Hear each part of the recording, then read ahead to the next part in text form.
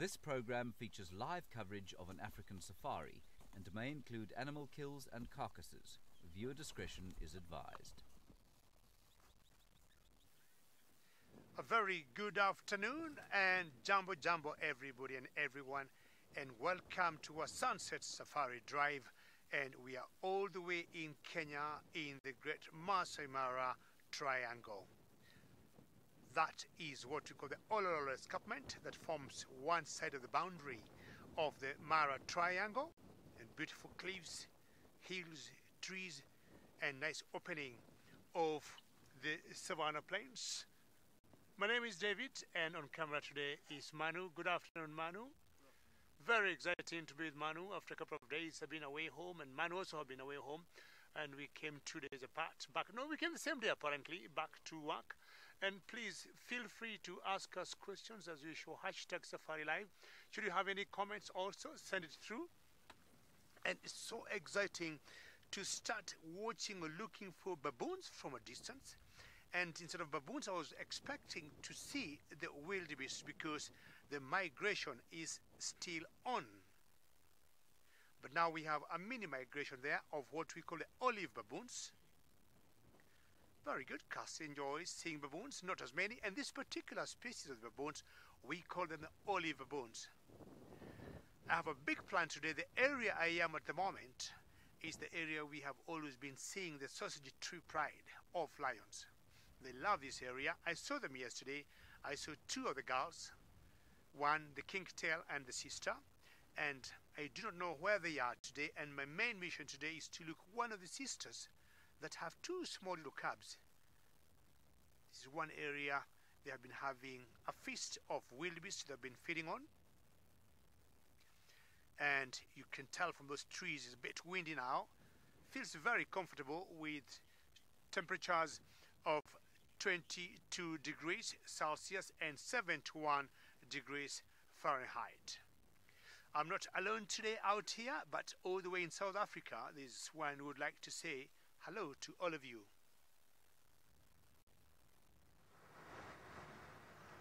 Indeed, David. It is us down here in South Africa that would like to say hello to all of you, and so hello. My name is Tristan. On camera I've got Senzo this afternoon, and it is a very, very warm welcome to the South African side of this particular show. Remember that we do want to hear from all of you, so remember to ask lots and lots of questions so that we can have interesting and in-depth discussions this afternoon. Now, my plan for the day is to try and head off towards where Tandi, Tlalamba, Hosana were kind of milling about. They're all not far from one another on Gari, Katla and sort of Buffelshoek boundary. I'm pretty sure all three of them have moved, but it'll be just interesting to see what's going on there, try to see if we can pick up some tracks maybe and find out where exactly these guys have gone. If nothing happens there, then I want to head back towards roughly the area where I had that male lion, not because of him, but because at about 10 o'clock this morning, which is very, very late in the day, we had a male leopard, which I gather is Tingana, sawing his lungs out very close to where we stay, and between kind of where that male lion was and where we were. And so I'm hoping if I head in that direction, maybe towards Treehouse Dam, somewhere there, we might get lucky and find Tingana just lying up, resting after having a bit of a full belly from his impala kill that he had during the course of last night and the day before. So that's going to be roughly the plan. We're going to try and go an all-out spotted afternoon, which, as you know, is my favorite type of afternoon. The other good news is, unlike David in the Mara, we're not having any wind today, which is absolutely wonderful, because this morning it was freezing cold and windy, and this afternoon it actually feels a lot more pleasant now. It feels as though we kind of can deal with this kind of weather. Still overcast and grey and potential for rain, so it's why we still have our roof on. We're going to keep that on just in case. Don't want to risk getting, you know, wet and disrupting any of our equipment. And so still got the roofs, which hopefully we can ditch at some point soon, because getting pretty over them now after the last few days. Anyway, while we kind of continue our search, Sydney seems to be on fire already this afternoon and has found what he was looking for.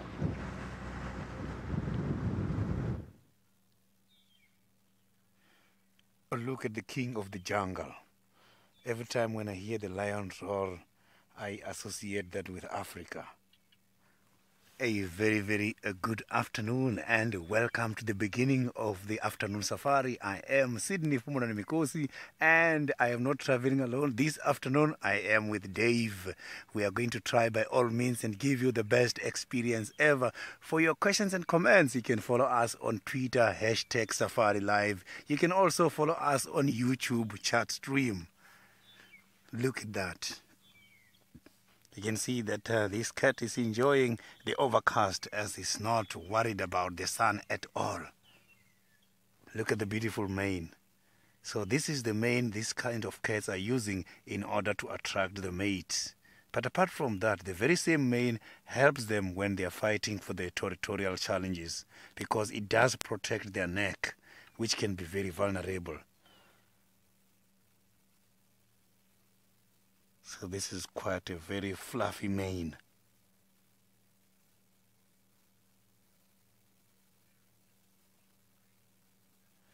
I am so very much happy to see this. This is my first lion sighting here since I got back from my leave, which is something very special. And I'm sure this is one of the avoca males, the coalition which is very popular in the area here in Juma. Look at how this lion, look at that now. Look at that. Amazing. So these kind of cats, they've got to yawn every time in order to cool the brain temperature. And when doing this is when they want to start moving around. Maybe he's so very much excited with the temperature at the moment. Look at that. Look at those big teeth. You can see that the teeth are still very strong and sharp. So this kind of cats, they only battle when they start to break teeth because then it becomes very difficult for them to cut the mate. So you can see the ears are so very fluffy.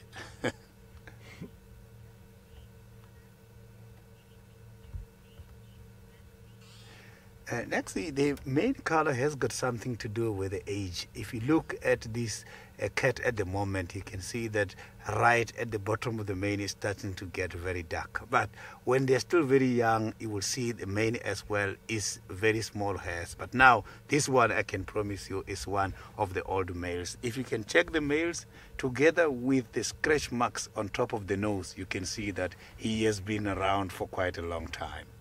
He experienced a lot.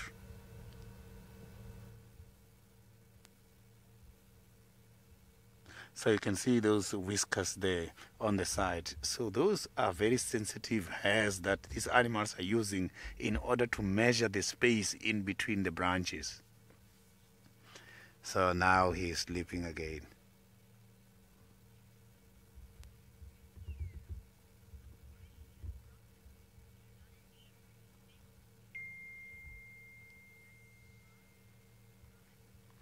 Romet, I am going to give you a very interesting story that I saw.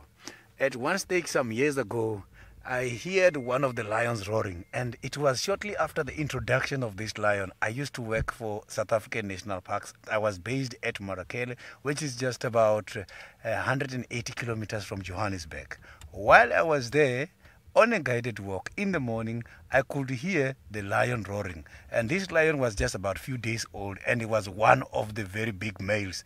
As this lion was roaring, the pride responsible of the territory started investigating. And this big male went with his females to check who was calling. When they got there, he saw that this big male roaring is so big and he can't stand for him. And he decided to run away and leave his females. And that is how that new male, the rival, dominated the females. The responsible territorial holder saw that this one I cannot stand for and decided to run in front of us. It was very much interesting. So they do show some respect, but some of them, they fight until they lose a battle, and that is when they become submissive.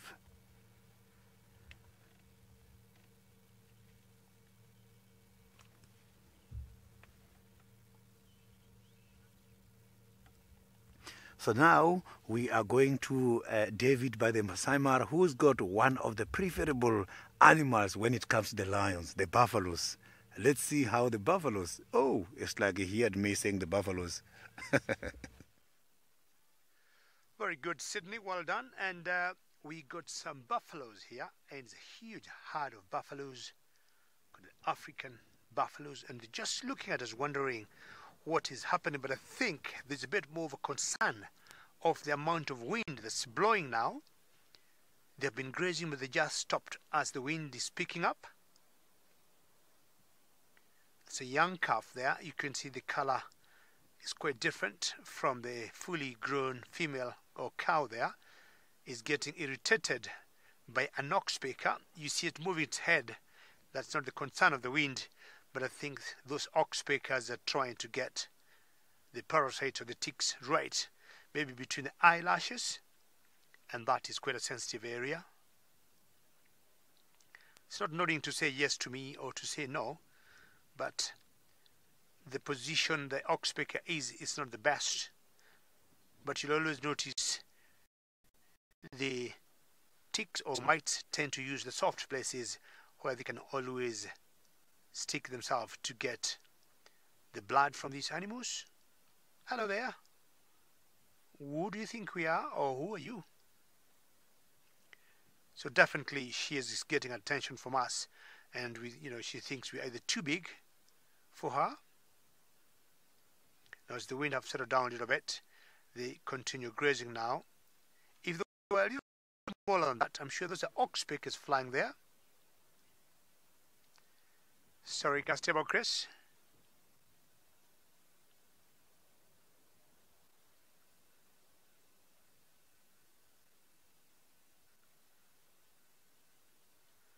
Sometimes we have called them.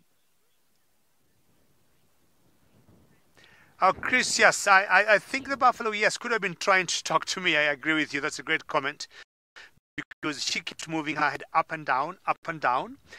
It could be like it was trying definitely to communicate to me. And if you look at some of them carefully, let's see what they can get others, that on the faces, you can see like they have like white spots right below the eyes.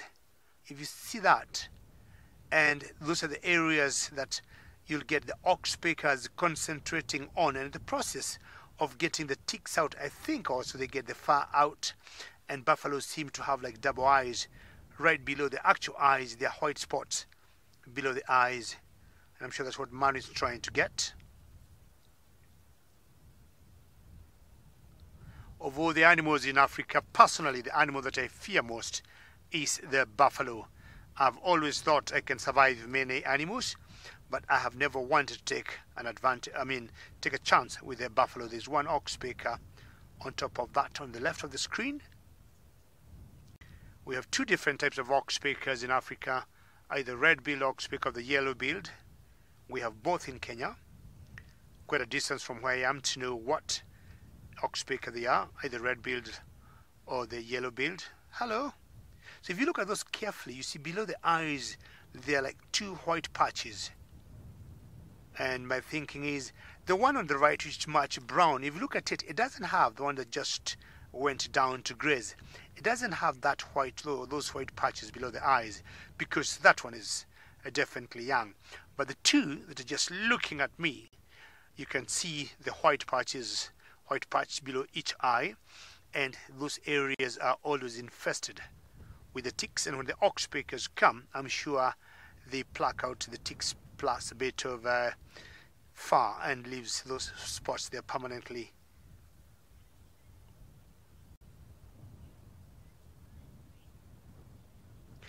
Critters, buffaloes do not migrate, and it depends on what you're talking about when you're talking migration.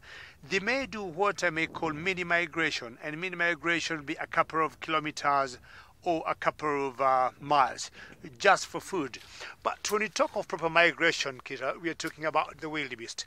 The wildebeest do like almost 3,000 miles from, say, Serengeti National Park in Tanzania to the Mara Triangle in Kenya. And that movement is always clockwise, and it goes round all the year. That does not stop. But these buffaloes here, I highly doubt they would go more than 300 miles from one point to another. So I would say buffaloes do not migrate. They'll always tend to remain together, which of course that gives them their strength by remaining together. And you can see the tall grass that we call the red oat grass, and they definitely feed on it. They're bulk eaters, but you can see that one is very tall, what you see on your screen, and it's dry, and they're not bothered to eat it.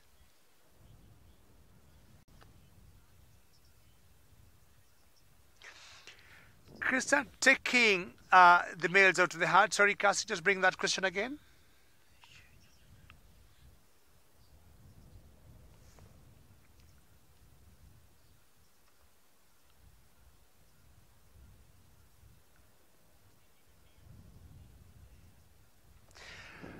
Ideally, when the males, buffaloes are very unusual. Unlike most, well, you can see all the oxpeckers flying up, and then I'm sure they're having some good time getting the ticks out.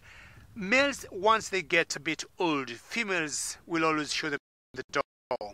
And of all the species of animals I know in Africa, it's in general the buffaloes I have noticed the females forcibly, getting the males out of the herd, and you get males forming their own clubs.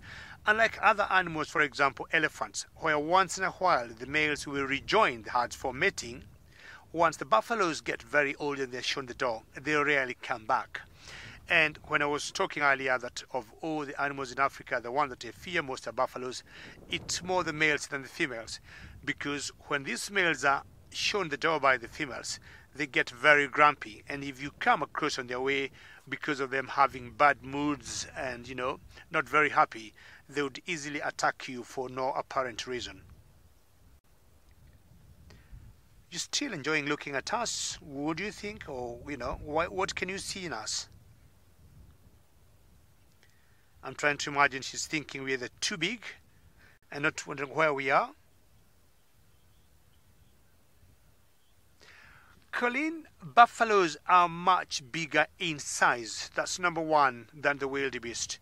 And these ones, we see they belong to the family that we call the bovini, and the wildebeest are not. Wildebeest, you see them also traveling in big or huge herds. I'm talking you could see a herd of about, say, 15, 20, 50,000 wildebeest together. And the buffaloes, maximum maybe 1,000. The largest herd I've seen of, you can see that herd, Colleen, by any standard, is a huge herd. But maybe the largest herd I've seen in the Maasai Mara is about 1,000 together. But the wildebeest will be in like 20, 50,000 moving in huge herds. And as I said earlier, they're always on the move. Buffaloes, you might get them in the same spot. For example, say 3, 4, 5 days, not going very far from that area. But the wildebeest, right now we have the migration of the wildebeest, in the Mara Triangle. We have almost all of them here. But by the end of the month, I'm sure, or early November, all of them will be gone back to Serengeti National Park in Tanzania, where they'll be preparing to bring down the babies in the month of February. Well, we got so many predators that come for buffaloes, and I think Sydney have a classical example of that.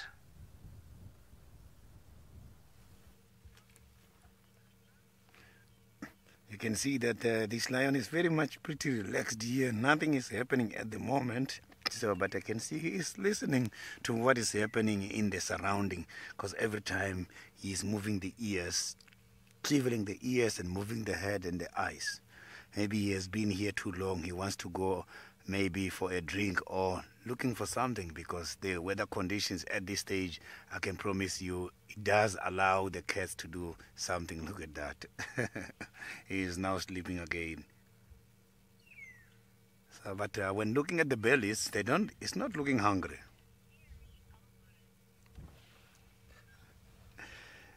So yeah, if you can check the lions that are residing in the area whereby there is cooler climates, they've got quite a lot of hairs from the mane, the elbows, and also on the stomach, because this kind of hairs helps them in order to generate heat. But here by the elbows as well, to generate the heat as well as to help them when they are lying on the ground, because the front legs are one of the very most important tools, and they use them the most during hunting and when lying down as well.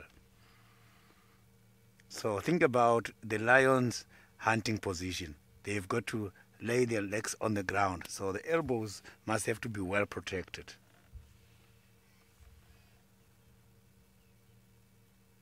So look at that paw. That looks very much big. So by looking at that, you will never think that this paw has got some of the claws hiding in there. And some of them, I'm not too sure if what I'm seeing there is a crack. But these kind of cracks here on the print, they help us in order to identify some of these animals. Just by looking at the track, you can easily tell this one is this.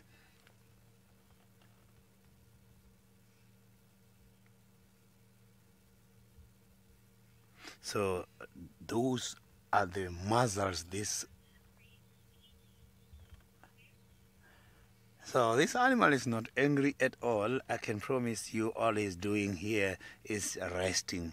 He's enjoying, because the cats, they spend much of the time sleeping. The lions have got a very nice record of spending approximately 18 to 20 hours just lying down. And after having a meal, they are going to spend a lot of time. When looking at the bellies on this lion, I can promise you the bellies are full. So I don't see any problems. He can still be here for quite a long time, but only when he's thirsty, he must go and quench the thirst by the nearest dam. And the nearest dam here is where he has been earlier this morning, which is the Vuyotela Pan.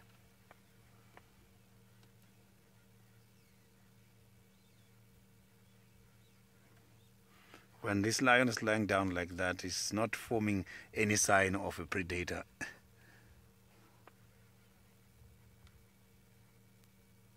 You can't even see where the head is. You can see it's very difficult to judge what it is, unless you know that there is a lion here.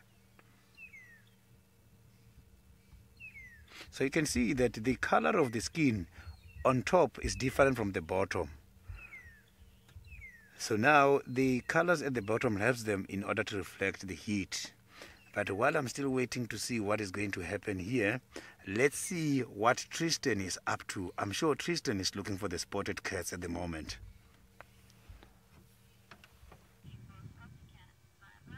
I am looking for spotty cats at the moment, Sydney, and so far not much luck. We found where Tandy and Tlalamba were this morning. Obviously they're on the northern side, so can't really look too hard there, but it doesn't look like any signs of them coming back on our side at the moment. I did a kind of long section of the boundary, even a little bit further to the west than where they were, given that's the direction that they were heading most of the morning. Couldn't find really anything coming out, but it's not to say they didn't. There's been a lot of traffic up and down on the road, and the road is quite well driven and also very hard, and so it could have easily sort of crossed over and been able to have kind of gone into one of those drainage lines, maybe off towards Gallagher Pan. But at the moment, no sign of them that we can see. No sign of Hosanna either that I can find crossing north, which is a good thing. So what we did is we decided we'd head off towards Buffelshoek Dam and hope that we'd maybe find him there. In the meantime, though, we bumped into a nice little grouping of kudu that are on the fire break. They look very, very relaxed. They're all kind of feeding nice and slowly. They're not really too worried about anything. Not a leopard, you say? This looks like a camel. Well, I suppose a little bit. I think the kudu would be quite offended to be called a camel. They definitely do not have two humps on their back. They've only got that one kind of area which is just big amounts of muscle that allows them to be able to jump very well and allows them to kind of evade predation to its large degree by being able to jump. And so they do have that kind of fluffy patch behind the head and neck, and that's just an area, like I say, of more muscle. They've got huge muscles that kind of attach to those front legs that allow them to generate quite a bit of power. So they're not like a camel in that regard. They also are very different in the rest of the structure and much smaller than a camel. Surprisingly enough, they might look the same size, but a camel is actually a much bigger animal than what these guys are. But these guys, I'm sure, must be super happy that the rains have slowly but surely started to come, because, you know, being a browsing animal, as you can see, there's so little browse in this area at the moment that it really makes it quite tricky to be able to actually find food, and so they'll be happy that there is going to be some growth. There you can see a beautiful young male. Is it a young male? Looks like a young male. Yes, young male kudu that is busy crossing over. That's a very small young male within his first year that's kind of going into Buffelshoek. Rosalind, no. So female kudu don't have horns. What you would have seen there is a very small male that's got tiny horns, but this female on our right hand side, I'm going to try to get a better view of her quickly. Let me just see if I can this roof is a bit tricky because of the poles, so I do apologize about the pole that you'll see. But Rosalind, if you look at this female, you'll notice have I parked badly here, Sensor? Hold on, let's move forward. It's always about trying to get the right angle for these poles as well as the camera and the animal itself. And you see now we're going to go behind a silly branch. Hold on. So Rosalind, you'll see on this female she doesn't have horns at all. So kudu are one of those antelope species, like most of the antelopes, funny enough, that don't have horns as females, but the males are the ones that do. Look how she's trying to get that new growth that's just coming out. You see there's a few new green leaves. She's stretching as far as she can just to be able to get those and eat them. And you can see as they grow how quickly they get chomped up by these guys. Kudus and impalas and nyalas and bushbuck, they will be having a field day with all the new little growth. And as soon as we get a bit of sun, it's still too cold for really anything to happen with these trees, but as soon as there's a little bit of sun, then you're going to see that they're going to come out, and you'll find these guys will be very happy. Shame girl, is the other one's too tall for you? Looks like it. It looks like she's a little bit kind of too short to reach those ones just on top. So now she'll kind of move off and try and find another tree with green leaves that she can kind of start feeding on and get a bit more nutrients. But the rest of your herd's the other way, girl.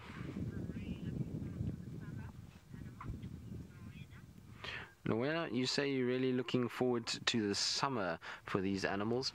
Yes, it will be good for them. It's hopefully going to be a wet summer, which means that there'll be a lot more growth than there has been over the past couple of years. Obviously, like I always say, it makes it difficult for us, but for the animals themselves, it's always good when they get nice wet years. They get a lot of water, and that therefore a lot of kind of growth comes out, and the animals then get into much better condition. But remember that in wet seasons, the predators suffer a little bit. Their numbers typically start to drop off.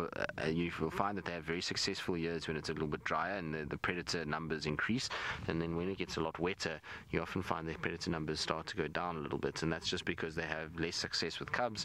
They tend to lose cubs to all kinds of things, as well as then not be able to provide as decent amount of nutrition, and so you find that the kind of predator numbers always will take a little bit of a downturn as the sort of wet seasons start to take hold heavily. If you start to get those wet kind of cycles, then you'll see it. So it's almost quite a lag effect that you've got. So as it kind of goes wet seasons, so you get this wet kind of cycle, and the antelope numbers will increase with those wet cycles, and then as that turns to the dry cycle, so that then the predators start to catch up as the antelope species start to drop off due to the dryness and the drought cycles, and then it kind of lags behind one another. So it's kind of rain in front, or dry period, and then antelopes, and then the predators at the back that respond to it. It's quite an interesting kind of graph to watch as it goes along.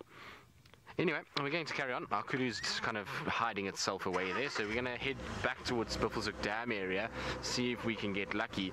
I mean, I theoretically should have luck at any stage during the course of the afternoon because of how grey and kind of overcast it is. It's not hot, so the cats I don't think are going to be too sleepy, so we should be able to find them if they're on the move, and hopefully they will, and cause a bit of an alarm call. Now, while I head off towards Buffelshoek Dam and go try and kind of figure out if there's any sign of Hosanna or any of our other cats, let's send you, I think, back across to Sydney, who's still sitting with his Avoca male.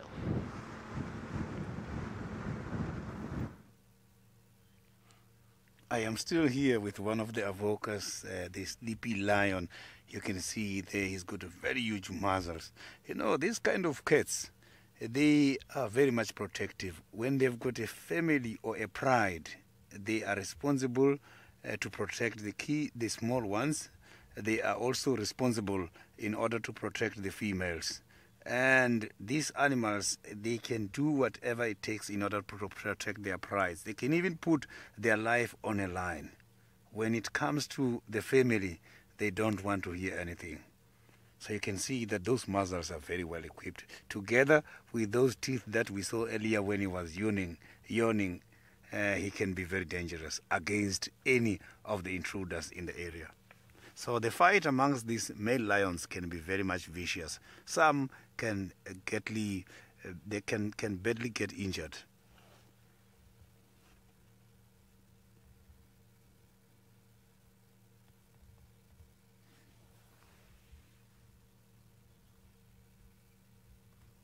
So you can see that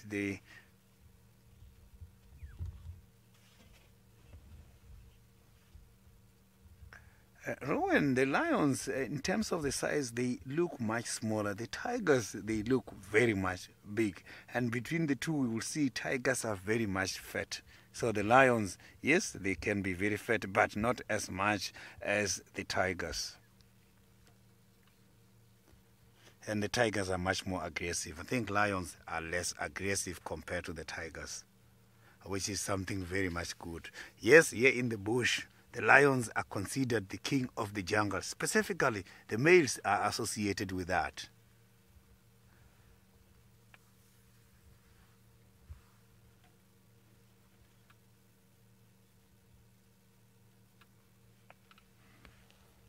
So these kind of males, when they are walking by themselves, they have got to do their own, they must have to do their own hunting. So the lions are very much territorial, and they can cover quite a very big land. So their territories can go up to 4.5 to 5.5 kilometers square, and that is very big. But their territories is determined by a lot of territorial activities. So if there is quite a lot of competition in the area, their territories are going to become very much small. But if there is no challenges, is when they are going to extend it and make it much bigger. But remember, once a territory is marked, has to be defended. So if they want to overlap the territories, is when there will be quite a lot of fightings with the other males from the neighboring territories.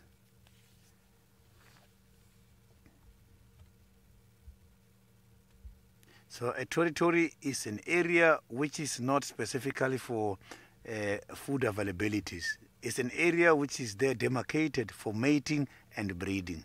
So that is why these kind of animals, such as the lions, they can stay together with the other animals because they cannot interbreed with them.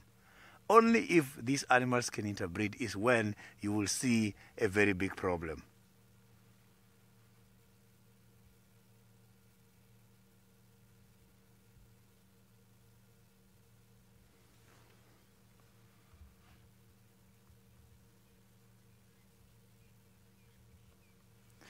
Paula, so the lions, they are spending much of their day sleeping because of the following reasons.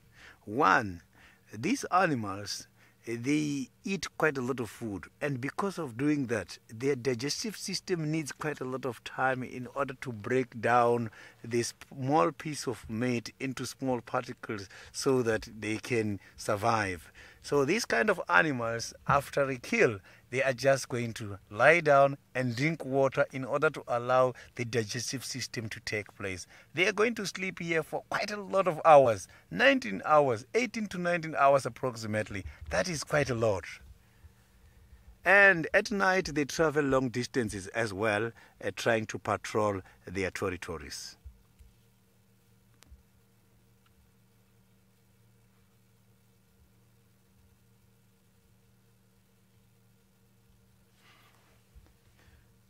So I like it a lot when hearing the lions roaring. So their roars, they are so very much interesting, fascinating. From a very long distances, you just hear that very big noise, that very big sound. So I could hear this one roaring this morning while I was out on a guided walk. It was as if it was very close. So now let's go back to the Maasai Mara and see how my other colleague David is doing. I'm sure he's got something very, very interesting for you at the moment.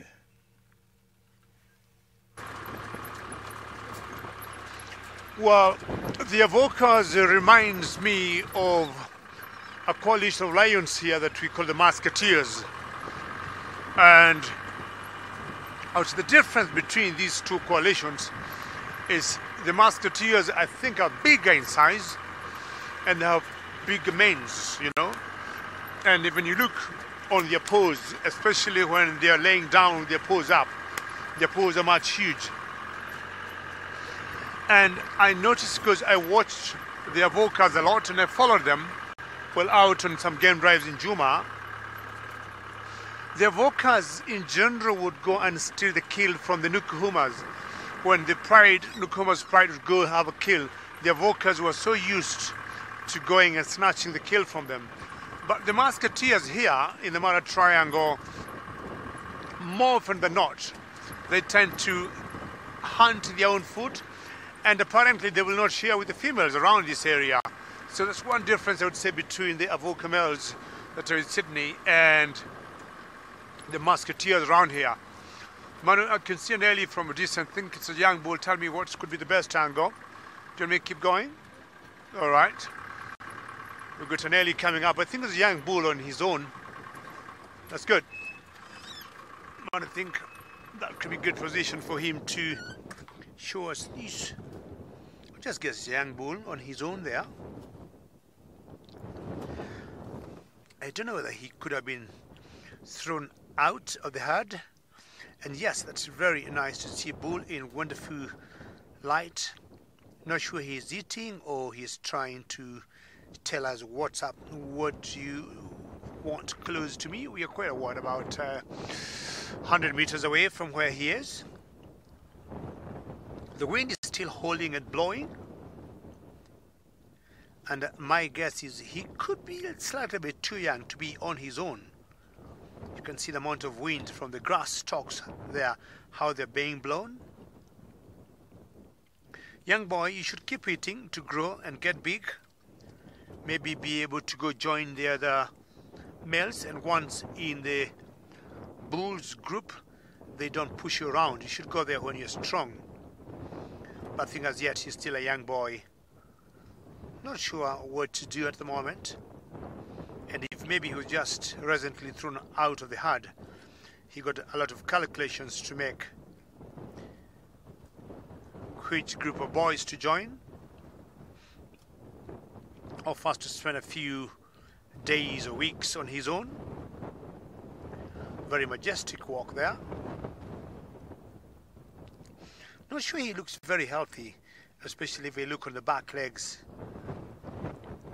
and the backbone seems to be bulging out, which is not very characteristic of elephants.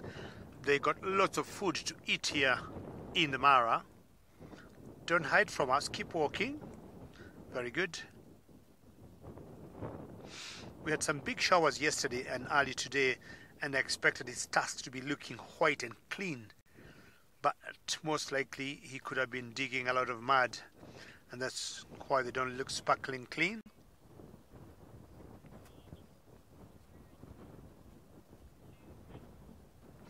The 24, I guess anything when they're 12 years is an age when they're always shown the door by the matriarch, want to cross the road there.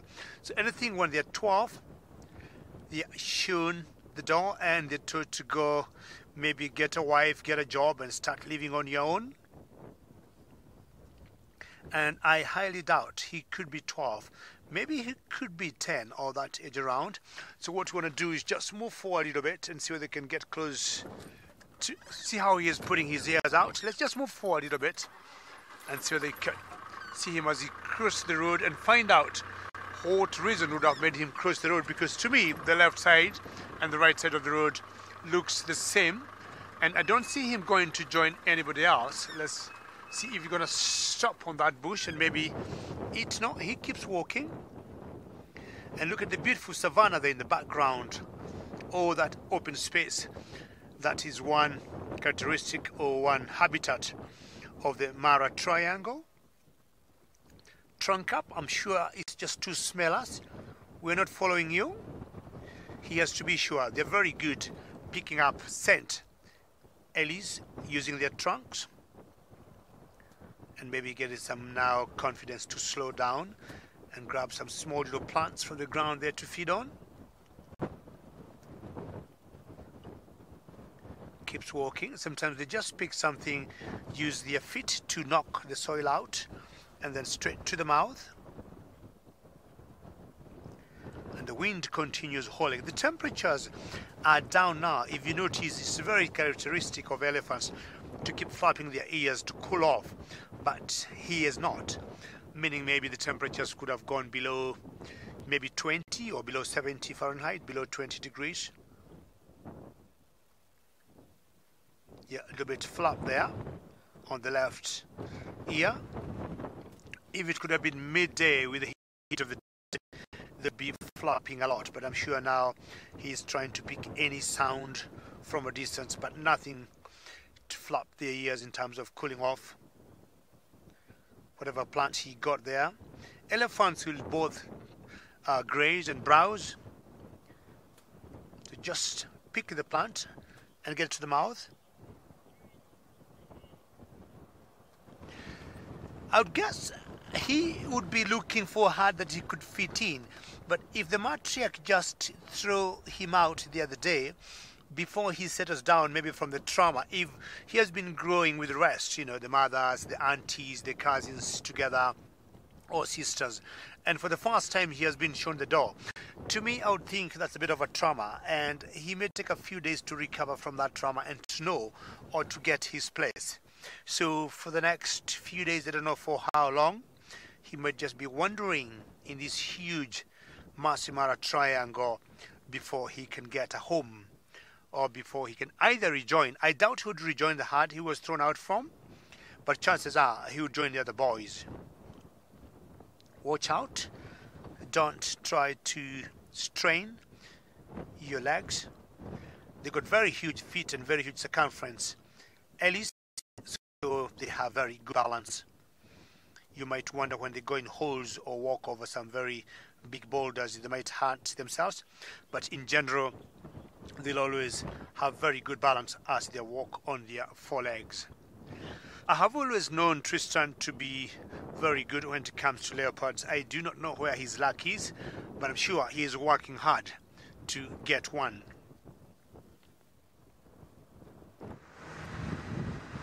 Well, yes, David, we're trying our very, very best. At this stage, though, we're getting a bit of a hiding from our leopards. They are not anywhere to be found, can't find any tracks. I mean, the conditions are not ideal to be finding leopards, to be honest.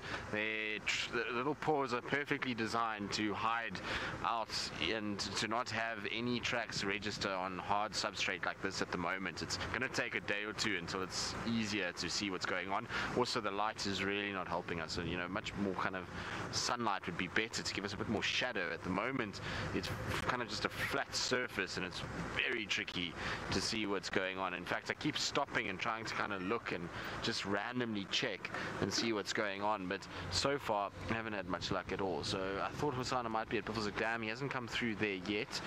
Did it run away? No, it did. There was a duiker that was there, and that has run away. So Col 6, no dung beetles out in the bush. It did have one in camp a few nights ago that was buzzing about, and actually, who did it fly into? It flew into someone's head. I can't even remember actually now. Was it Jamie or Jerry? Maybe one of the two of them. It flew into their head and clung to their hair, which is what dung beetles often do at night.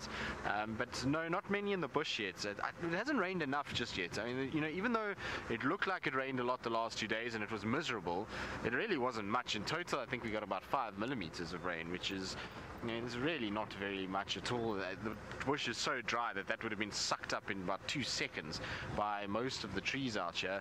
Doubt the grass really got much out of it, and that's why we haven't seen kind of any pushing through of new blades of grass yet. As soon as we get a proper rainstorm and a bit of sun, then we'll start to kind of see it. But the amount of rain that we got really wasn't sufficient to actually get anything really kind of kick-started just yet. It's still not enough. It'll help, and it certainly will start the process, but it's not enough to turn that massive change that we sometimes see when it goes from dry like this and then into this bright kind of green lush vegetation. That's not going to happen just yet. I don't think. We're going to need a lot more rain than that, and hopefully it will come soon and we will see it. And that's when you'll start to see the dung beetles actually coming out. The ground itself is probably still very dry and very hard, and those larvae and various other creatures that do come out when rain happens probably find the soil's a little bit tough for them at the moment, and it hasn't quite reached where they are, and therefore hasn't kind of kick-started them to come up and start seeking, you know, food and various other things and opportunities to mate. And so I would imagine that it'll still be a few kind of days until we actually start to see that. Now, the good thing about being in this area is that there are antelope all over the place. So there's lots of kudu and impalas that have been spread all through this section. So hopefully if one of these animals moves, we should get an alarm call that should take place, and hopefully we'll then be able to pick it up. The problem is we want to obviously hear it over the car, which means it's got to be fairly kind of close. But you never know, maybe we'll get lucky and one of them will walk out. I'm pretty sure Hosana's around. It's just a matter of scratching out which way he went. Did he come towards Buffelshoek? Ah, there's an owl. I don't know if we're going to get it with our roof on, but in this tree above us, just go up Sens a little bit higher. Okay, now straight in towards the sort of angled bar, so like up in the top there. Go, go, go, go, go. There it is. I can just see it. Up to the right a little bit for me, Sens. Straight in, more. Up to the right a little bit more. Other way, other way. There, there. Now straight in. Up. Straight. Where are you now? It's definitely there. I saw it now. The camouflage on this tree is very tricky. It should be there somewhere, Sens. In that center frame behind the branches. Can you go in a little bit further for me? A little bit more and up a bit. Is that not it there? Oof, it's difficult to see it now. I've lost it. I saw it kind of fluffle its feathers and land there, but I can't see it very well. Let me just roll back for you a bit, Sens. Alright, now we should be able to see it. It's a bit more silhouetted against the sky now, for me at least. But, okay, go out a bit. Alright, now start on this right-hand branch. I'm going to try to start there, then follow that, and then come up there. So that's roughly where we're looking. Now, sorry, Kirst, what did you say with painted wolf? Where are you now? You in there? A log owl, painted wolf? No. Unfortunately, log owls don't fly unless there is Harry Potter around and magicking this thing around. There we go, listen.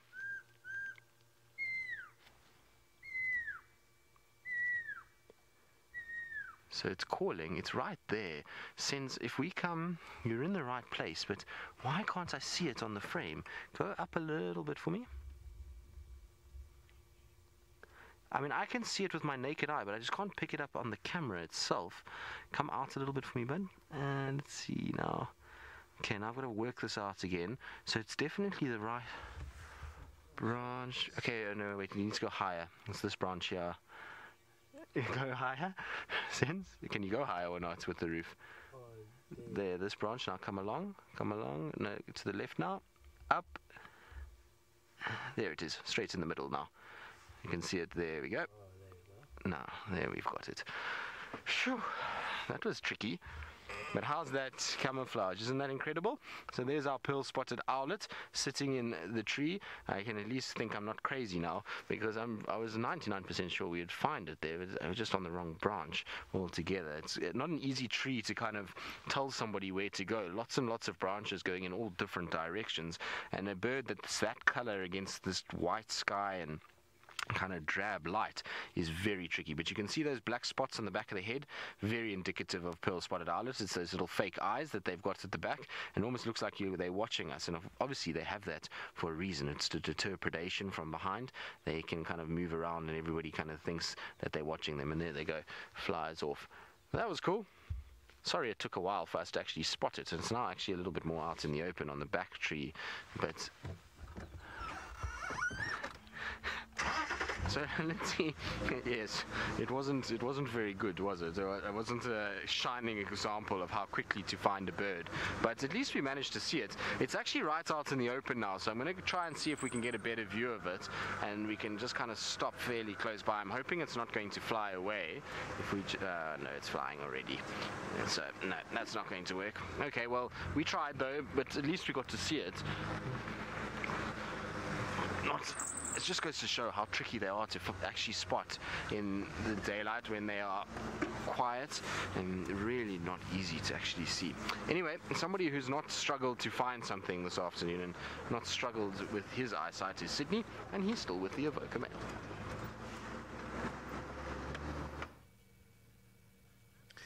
I am still here with the Avoca. You can see the Avoca is still having a very nice sleep. You know, these kind of animals, a lot of people, they think, no, only the females are responsible for hunting activities. The males, as they are getting older, when they're starting to reach maturity, they get kicked off from their pride and form their own coalition. And that is when they must have to look for the food for themselves. Yes, they do scavenge sometimes, but they must have to also do some little bit of hunting. And what I like about the female lions the most is that they do give credit to the responsible males in the prides, because they are responsible to protect them. When they go for hunting, they omit them from hunting activities and they only call them to come and eat when the food is ready. Is that not amazing? That is interesting.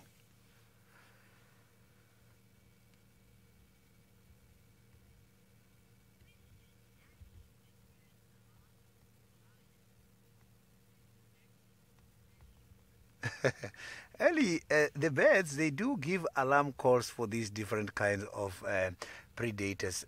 First thing you must remember is that some of the birds, they are ground dwellers. They nest on the ground and they give alarm calls on anything that is coming towards the nest.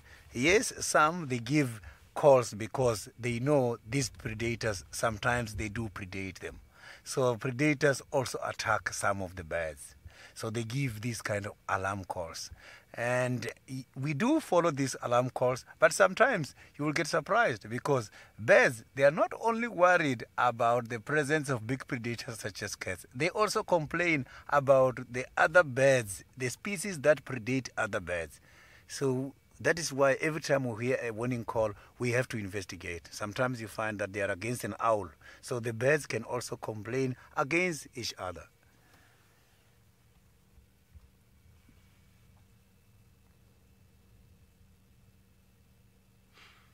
So what I'm going to do now is that I'm going to leave this avoca male here and go up to the nearest waterhole and see if we can find something. As earlier on, there has been a sow here in this area. We might be lucky maybe with one of the spotted cat. And then shortly after that, I'll come back. I have got to come back very quickly because of the following. The rain washed away the soft, fine particles of soil. It's difficult this afternoon to conduct trekking. If I lose him here, it will be very much difficult for me to reallocate him. So I will just go around and check what's happening in the area and come back again.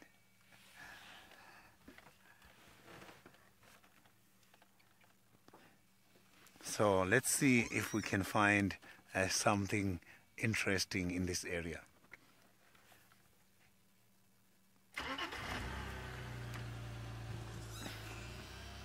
So it is very, very quiet at the moment. So now let's go back to Tristan and hear how he is doing. Well, Sydney, if you think it's quiet for you, then you obviously have not been on this car because it is deathly quiet in this area at the moment. Now, the only thing I've got is tracks for our male lion from last night where he walked down this way. No sign of Hosana, no sign of Tandi and Tlalamba, no sign of Tingana, and well, no sign of very much else, to be honest. So we're just kind of slowly cruising along the edge of this Gowrie Cutline drainage. I believe this is where Brent left Hosana this morning, and so I'm just checking if he's not still hanging about here somewhere. In these conditions though, you know how he can be. He's a very mobile cat and could be all over the place at the moment. Wouldn't be surprised if he was hunting this morning and actually trying to kind of find food at some point. He also might have gone towards Tandi and Klalo, particularly if Tandi was contact calling. He might have headed northwards into Buffelshoek, and with all the cars going up and down, we've missed a track. But the only thing we can do is just to drive around. Unfortunately, also, it's just kind of myself and Sydney. There seems to be nobody else out on drive, which is going to make it a little tricky as well, because not as many eyes and ears that are around. You know, often we'll find things because somebody will hear something, or, you know, they'll bump into an animal on a road when you're on a different road, kind of even looking for the same animal. So always a lot harder when it's just the kind of two of us out here, and hopefully we'll be able to find something. There is a nice track of Ellies coming down here, so we'll try and scratch around for these guys. In the meantime, though, let's send you back across to David up in the Mara, who, well, has had a lot more luck than I have this afternoon and seen many, many things, and he's now got one of our iconic cats walking down the road.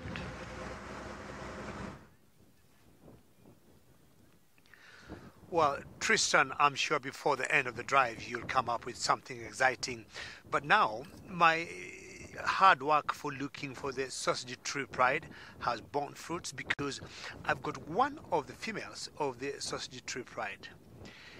My gut tells me she is walking in a mood of wanting to go for a hunt, because if you look on the left, see that huge fig tree there? There are loads of wildebeest. And the direction they're walking, and if you look at the direction she is walking, this might be the end of the game. She is walking straight that way, and the wildebeest are walking on the other way.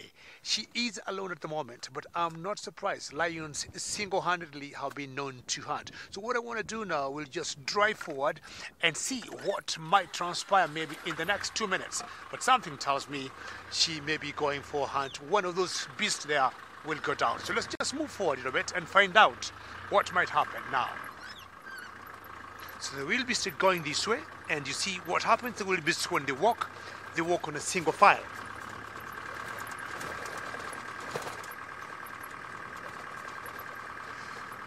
Ruthlin, lions smell very well. For me, I think the sight and smell come out to be about 50-50, but I tend to think they see maybe a little bit better than the smell. Unlike the hyenas, I would say the sight is much stronger than smell. So I'll still keep driving forward and find out where she has gone, but you can tell she's walking on a purpose, and definitely she wants to hunt, and we might be preparing ourselves. Let me just first stop right here and see what she's going to do. And there she's just stalking, and she's moving the grass there. Look at her pace now. That's definitely a hunting mode. And the wildebeest are going on the other direction, and look at the wildebeest where they are. Exciting action. Yes, please. I mean, this could be exciting. Why not, Casti? She walks. She's moving slowly. At purpose now. Not sure she has started too early. Oh no. Oh, she's...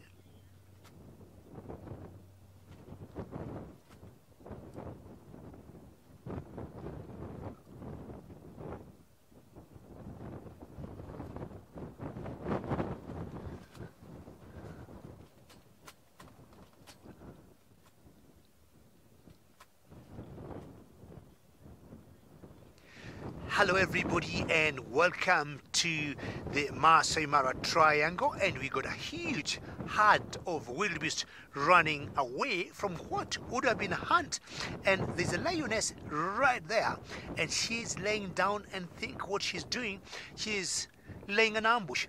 That was the first batch of the wildebeest that ran in one direction, and then there was another herd to the left, but I think both groups or both herds have sensed or smelled this particular lioness, and they have taken off.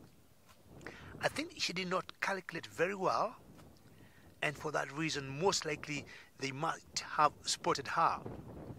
For those who have never joined us before, this particular lioness belongs to a pride of lions that we call the sausage tree pride, that consists of 4 females, and one of the females have cubs. She is on her own at the moment, and I'm sure if she would have been successful, she would have invited the other lioness, especially the one with the cub, to come and join the party. Now, the wildebeest are going in the different or in the opposite direction where they came from, but that tells me they might not have seen the lioness where she was, because the wind was going towards them.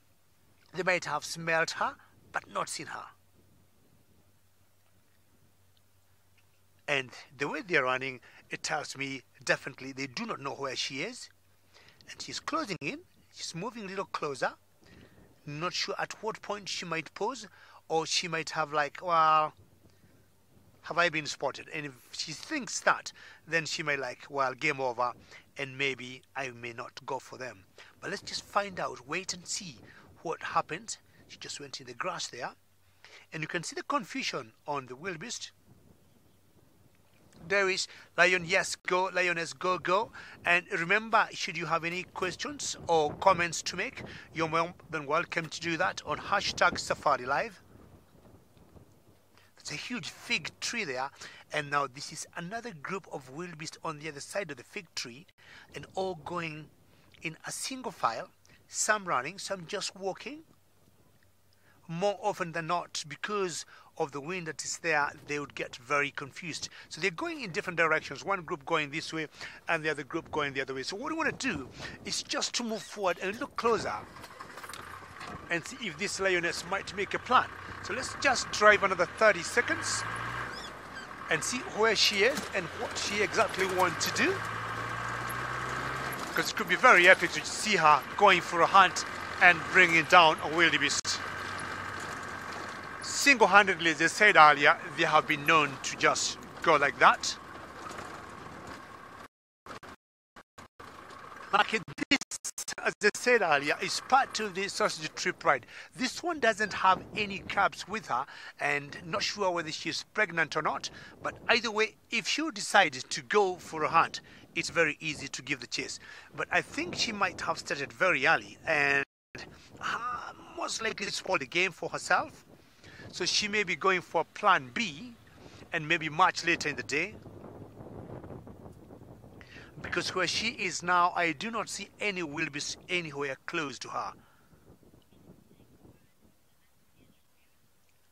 Fantastic. How epic that would have been if she would have gone for a hunt. But to all of you, very many thanks for having, been with us watching. Don't stay very far. We might give you other notifications, and if another action happens, we'll be with you. But in the meantime, we'll be as usual on our YouTube, and keep following and watching the show.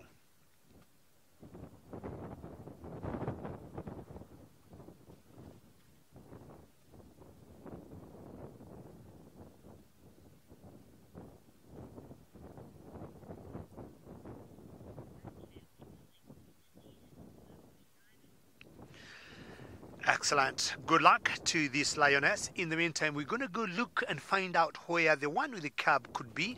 Having seen this one, it's very easy now maybe to locate the other ones. But in the meantime, let's find out what Sydney is up to in South Africa.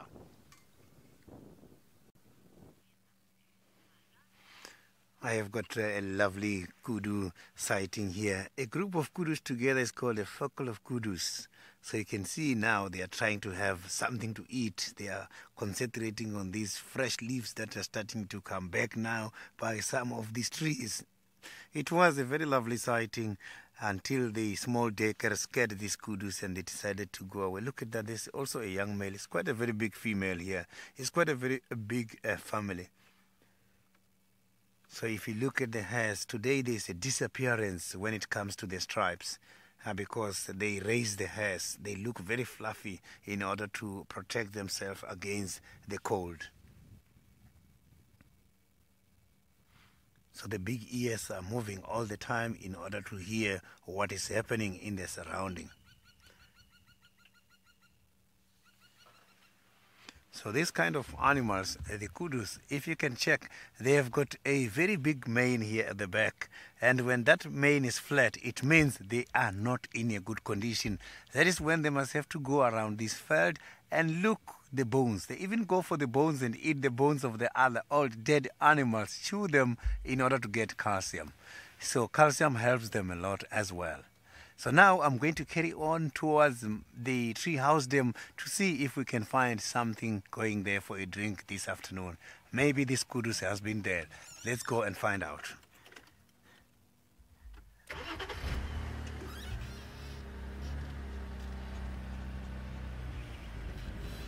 So there is quite a lot of impalas here. So you can see that the predators are much more towards where we come from because there's quite a lot of prey animals, different species here where I am at the moment.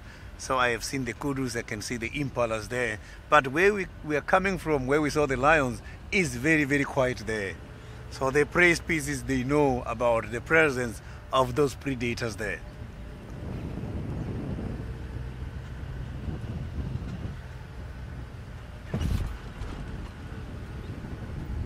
So now let's go back to David, who's got the lioness, the hungry lioness, let me rather say that, who is looking for something to eat this afternoon.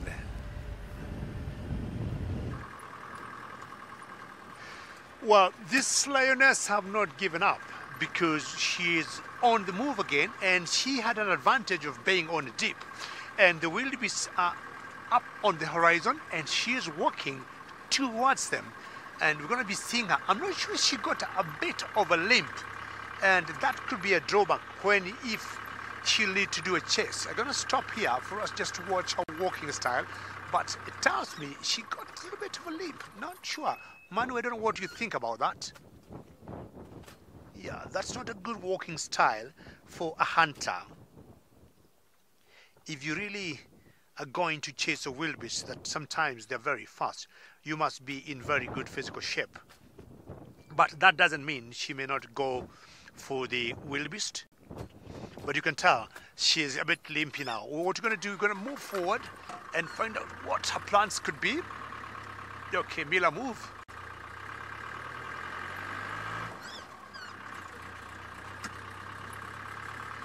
But lionesses also will defend their territories, and not only the males, not only the coalition of males that tend to defend the territories. So even lionesses will do that, and we have seen them fighting with other prides of lions. So, for example, in the Mara, we have what we call the Owino pride of lions, we have the Olololos, we have the Paradise pride, and if they have a kill, we have seen them fighting over the kills. And if one pride would venture in the territory of another, we have seen them going for each other and just clawing each other and also teething each other. So those are the wildebeest I'm talking about out there on the horizon. And as much as she is not walking in very good shape, I think she knows if she gets pretty close, she may go for them. But now from the wind, the direction the wind is blowing towards the wildebeest, and she's on the left.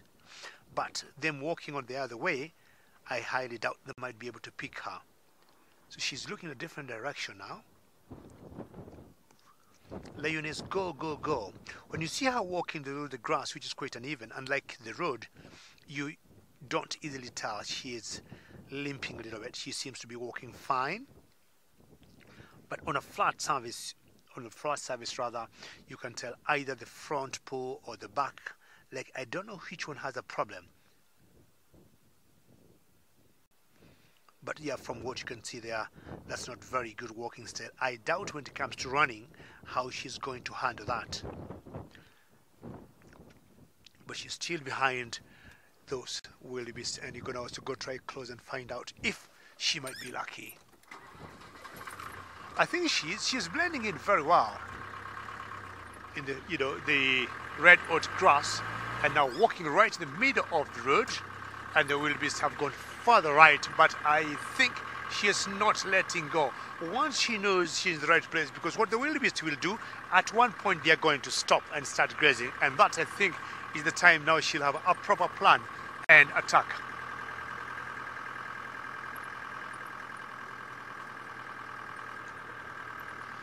Minamu, always good to hear your name, but I will tell you what we have done or what we have known here, especially in the Mara. If, unfortunately, they fracture their legs or any other part of the body, we have always left them to fix themselves, and most of them will always recover very quickly. If it has not involved man in terms of, like, a careless driver or people in the local villages or neighboring the game reserve, and they went spearing or hurting the animal because it came so close to their village, we have always left Mother Nature to take care of of the lions. And normally, Minamu, they recover very quickly. So that's the herd of the wildebeest that she is thinking of. And as I said earlier, at one point they're gonna stop and they'll start grazing as it gets dark. And once they do that, she knows she'll very slowly get close to them and maybe chance on getting one of them down. The migration have brought a big feast to all the cats in the Mara, be they lions, cheetahs or leopards. And as long as the wildebeest remains, or the migration remains here, the party will continue. Is until the wildebeest and the zebras are gone, then we'll start thinking of bigger prey like buffaloes or giraffes or elands. But in the meantime, every few days we have seen them going and bringing down our wildebeest. Consider panting on it. It's just because of that small walk she has had, and maybe that's why she had decided to have a bit of a rest before making another plan. Now she's looking in the direction the other wildebeest came from to see if there could be any. I don't see any from where she is looking at. And I'm sure she'll have some good rest, recover, re-energize herself, and maybe make another go to those wildebeest. Let's find out whether Tristan is winning on his leopards or anything else.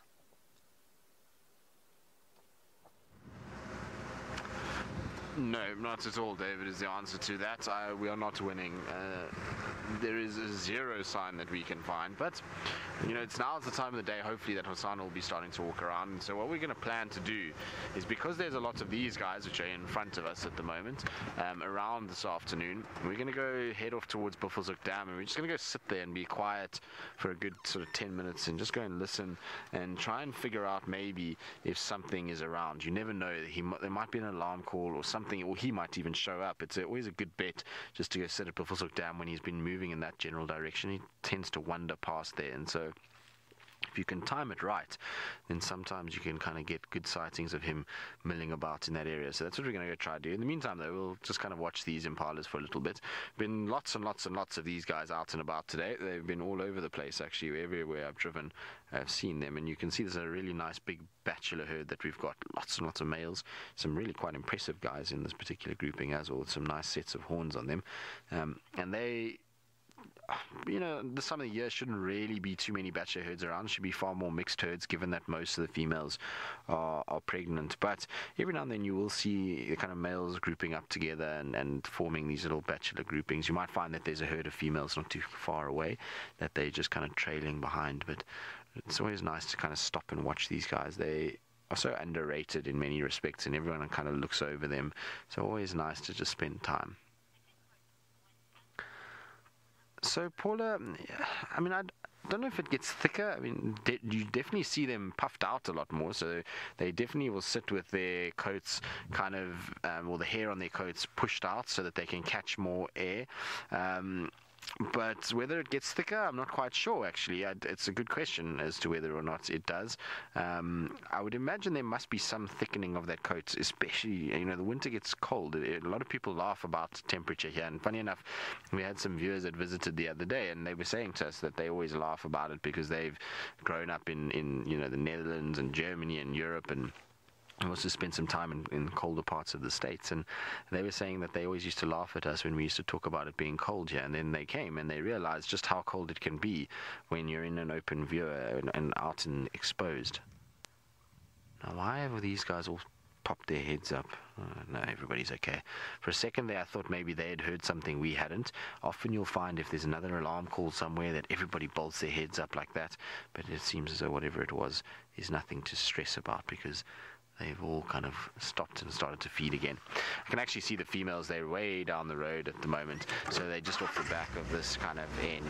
Anyway, right, we're going to move on. We're going to head towards Buffelshoek Dam for our quiet plan, and while we do that, let's send you back across to Sydney, who's found something that Hosanna loves to chase around.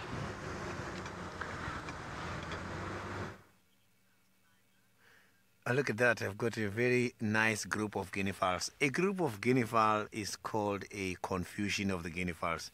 They're just confused when they are running around. So this kind of birds can be very much interesting. And there is a very interesting traditional belief on them. We believe that when eating the guinea fowl, you don't have to eat the head. If you eat the head, you are going to become nomadic. You are just going to keep moving, reallocating every time. So for the rest of your life, you'll be staying here for 3 months, and you'll build another house somewhere, and you'll be moving in between the villages all the time. So look at that. This is quite a very beautiful bird. And this bird is one of those birds who also carry quite a lot of tapeworms. You don't just eat the guinea fowls all year round. There are specific times where you can eat them, and some of the times we are discouraged to do so. You can eat the guinea fowls by the month without letter R. So by the month with letter R, you must avoid them. In other words, you can only eat them by the May, June, July and August month, because when September comes, it has got letter R. All the way down to March, there is letter R.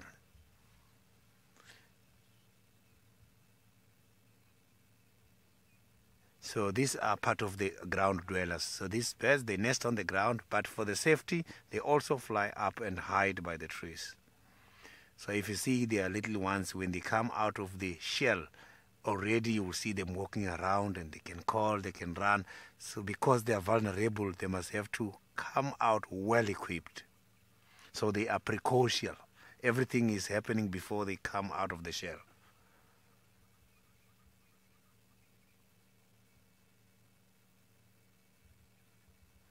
So we are just going to carry on now and see if we can find something before we got back to the avoca male. Paula, the guinea fowls, they taste very nice. The problem is one. The guinea fowl takes time in order to cook them. So if you want to cook them, it's going to consume quite a lot of wood. And if it's electricity, they will consume quite a lot of electricity. It's a very hard body. And also when it's well done, still the bones are very much strong.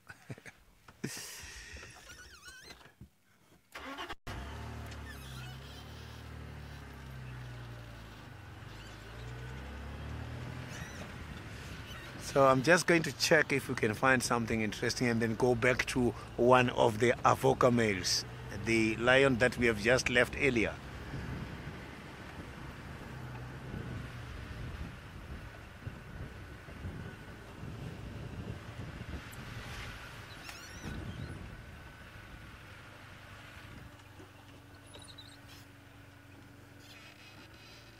Maybe we will be lucky much more down this side.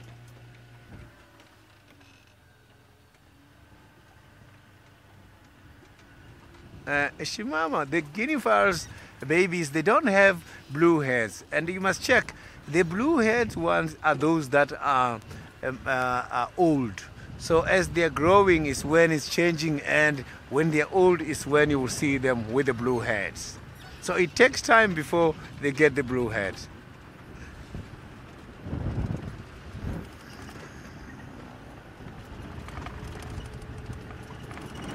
So but the guinea fowls, the small ones are very much fast. So they can run very quickly. And they can easily get camouflaged.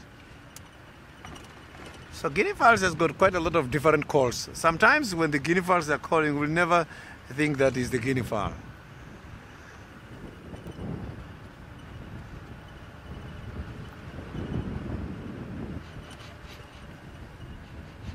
I did pick up a very strong smell here in the area.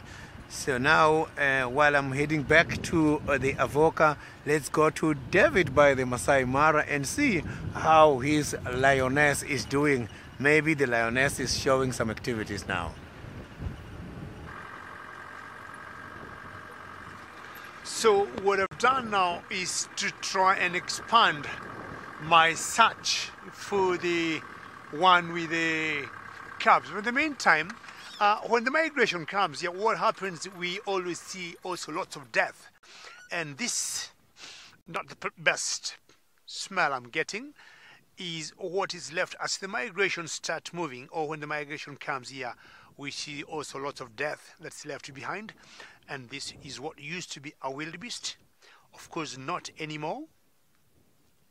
And because there are so many of skeletons like this around in the Mara, the hyenas have not been bothered to come for it. That could be the femur of that poor wildebeest. And once, all the beasts are gone, or the zebras are gone, and the hyenas will miss, getting fresh food is when they'll come for these old skeletons that are left behind. But I think scenery got a feathered friend.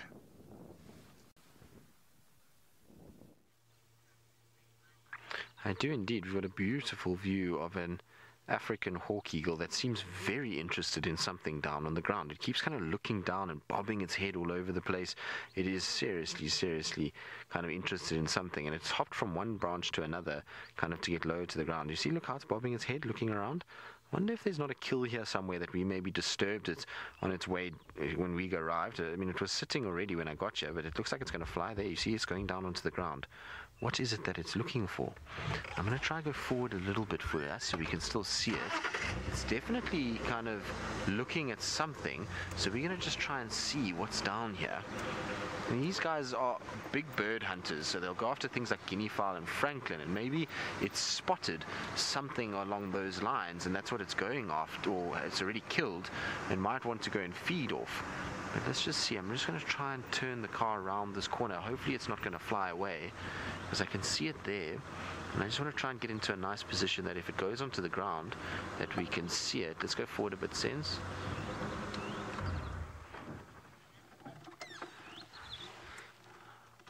Cal6, no, I don't know. No, I mean, cannibalism applies to basically eating yourself, or not yourself, but one of your kind. So even though it is a bird, it's not considered cannibalism because it's not eating one of its actual species. So I think that's probably where cannibalism's definition comes from, is eating one's own species. And so even though birds are related and it hunts other birds, I don't think it can be referred to as cannibalism.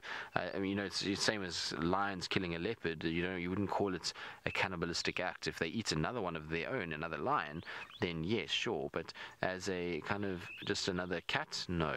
Now I wonder where it's going. It's still looking around all over the place. Here it's just flying a little bit further now. It's going up to another branch. Let's just go forward and keep following it around. I wonder if there's something here. You might find it also could be a little baby scrub hare, or maybe some chicks of some sort that are on the ground that it was looking at, or maybe it just spotted something and it wasn't quite so sure what it actually was. But it's intriguing behavior, because normally these guys will fly about all over the place, but this particular one is being very nice to us and is allowing us to get quite close, and is kind of hopping about from tree to tree to tree. Now hopefully it's going to let me just get round here for Senzo. Just good there, Senz. Little bit. There we go. Oh, that's beautiful. They really are a beautiful raptor with that streaky kind of chest, that bright yellow eye. Now this is one of the pair that we have the nest not too far away, and you kind of see them around here quite regularly. And I think they've gotten quite used to us over the past few months. You can see it's still watching though. Look how it's bobbing its head, and that bobbing of the head is quite common in raptors. It's when they're trying to judge depth and trying to just analyze something and check things out that they do this. You see, look how it's doing it. What have you seen, Hawk Eagle?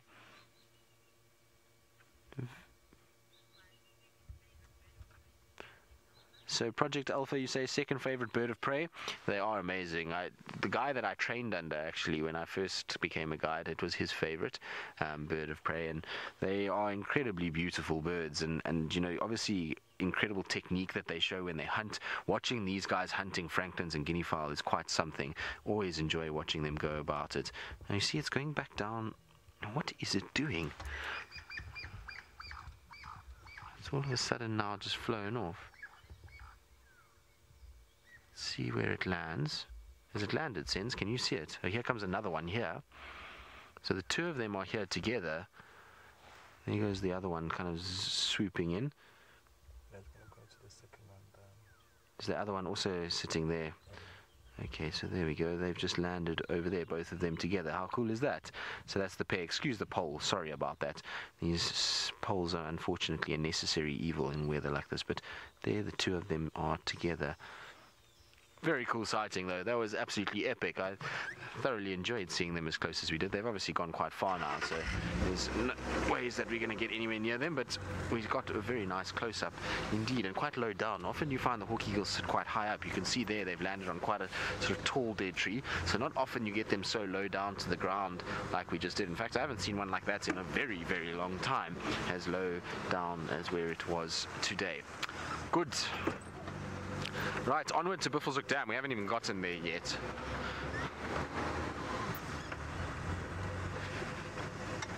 So, Lulu leopards. What is the largest type of raptor that we get around Djuma? Well, that would be a lapid-faced vulture, would be probably, or Cape vulture, depending on whether you want to go with wingspan or weight. So, lapid-faced or Cape vulture are the two of the kind of bigger birds. If you're talking about birds that are not scavengers and just purely hunting birds, martial eagle would be our biggest that would go. I mean, technically the vultures have been recorded to hunt baby animals before and are not strictly scavengers, which Project Alpha actually let me know about the other day. Sent me a very interesting article about that. But yeah, I mean, that's not what they do most of the time. So in terms of active hunting birds that spend most of their life hunting, martial eagle would be the biggest raptor, but otherwise lapid-faced and Cape vulture, if you, depending on whether you want weight or wingspan size. Cape vultures, don't get to see too many of them, unfortunately. You get them every now and then when we get a nice sized carcass. We had that epic sighting of 3 of them or 4 of them. I can't remember correctly how many we had, but when we had that dead impala on quarantine and we had them all kind of coming in, it was really amazing to kind of see them sort of landing, and just the sheer size difference between them and a whiteback is unmistakable. You know, often people say that they look so similar and that it's very tricky to know the difference between them, but actually when you see them next to one another, that Cape vulture is just infinitely larger than the white-backed. And there's our African hawk eagles again. They're kind of bouncing around along with us at the moment. So hopefully they'll lead us to a spotty cat, a spotted bird for a spotty cat. And actually their scientific name, I think, forget the name now, it starts with an S. Spilo, I think it's, I don't know, I'll remember it just now, but their scientific name is linked to their spots and is part of the reason why they got the name, actually, as far as I understand it.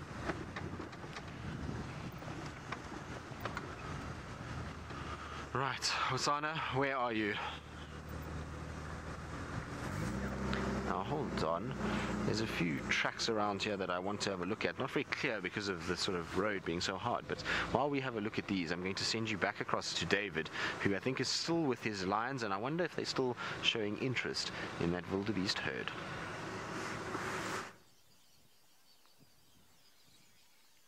Well done, Hosanna. And finally, I got my ultimate prize for the day. I've been trying to locate the rest of the pride of the sausage tree, and here they are, all of them together. I have counted 3 females here, including the one that we saw hunting earlier, and they got a male. And I was talking about this time around, because of the migration, is party time, wildebeest, zebras, but more wildebeest than the zebras. So the one we see to the left there is munching or devouring, and a wildebeest, and the cubs I spoke about earlier, there they are, the 2 little beautiful cubs. Hello, that must be mom, I guess. Are you going to try and eat meat? Let's find out where you want to go. You can see the belly on that one. I would imagine a few pounds of fillet steak in her belly. So one of these will turn out to be what we call the kinktail. We saw the kinktail, and for those who have never joined us before, this particular pride of lions, we call it pride of lions rather. Yes, Cassie, thank you, and good to hear all of you saying the babies of these cubs are very cute, as that one is trying to pull out. Not sure what part of flesh is that. We call this pride of lions or lionesses the sausage tree pride,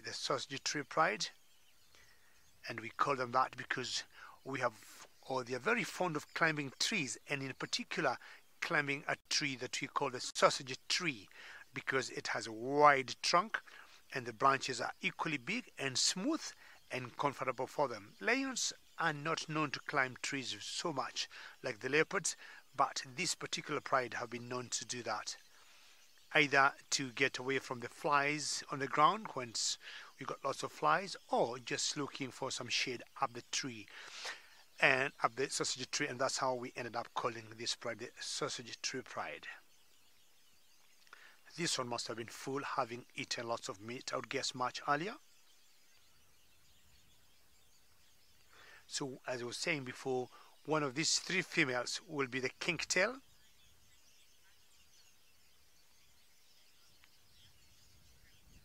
Chris, you'd find out now these are three, and the other one we saw makes them four. And having two cubs here, it would mean maybe having lots of food with them.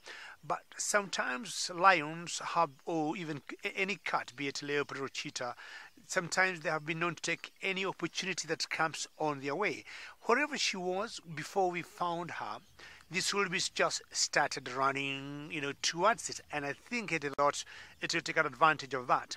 But if, from what I saw and what we also, Grace, the belly looked pretty fed, it looked pretty good, it had no reason to hunt. But because the wildebeest came, on her way, she was like, why not? So what happens, or normally, if they have hunted and they're full, they'll tend to conserve their energy. But if there's a prey, be it a wildebeest, be it a zebra, that comes on, on their way, they tend to go for it. And of course that would mean more food, and they would even relax more knowing they have a lot of food in stock. You look at the belly on that one, and the snooze she's having, she's just full and not thinking or worried of anything. I feel, full of joy having gotten these two cubs.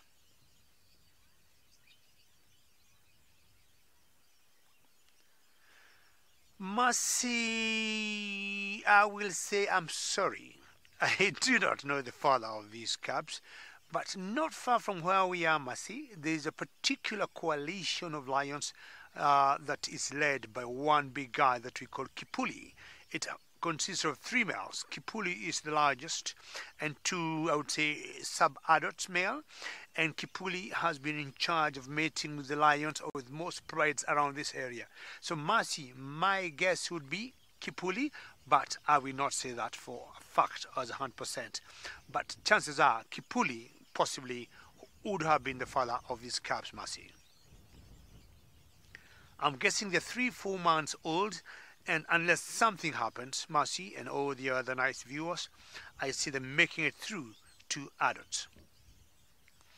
You notice now it has gotten a bit dark where we are, and we are in infrared, and what that does, make sure we do not affect or influence the behavior of these cats.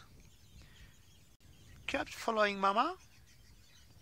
How beautiful to see these bundles of joy and seeing them grow. I saw them about a month ago, 3 weeks ago, and it's good to see them doing very well. Don't stay very far from Mama.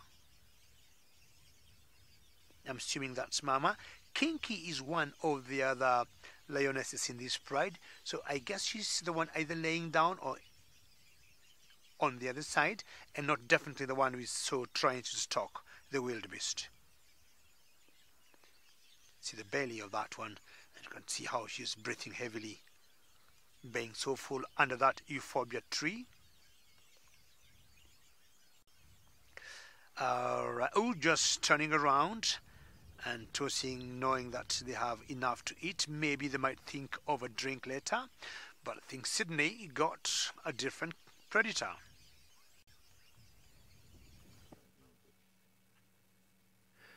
Oh, look at that. You can see I've got a different predator now. As I was coming back to the avoca, look at that. It seems like this cat is fascinated by something. You can see he's going very fast there. So all we're going to do now is to try and follow so that we can see what is the main target. But I can see that he is indeed after something here.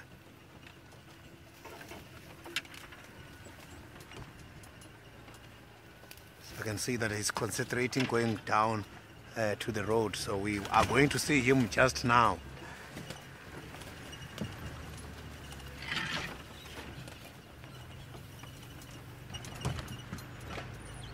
So he is slowly coming down this direction. So the chances of having a better sighting, they are very much high here. So look at that. So my apologies for the pole. The weather is still overcast, so the rain is unpredictable. So you can see that this cat is now slowly moving much more towards this direction, and the positioning of the head is showing that he is looking at something. It's just that from here where I am, it's difficult for me to see it, but let's hope it's going to lead us to something.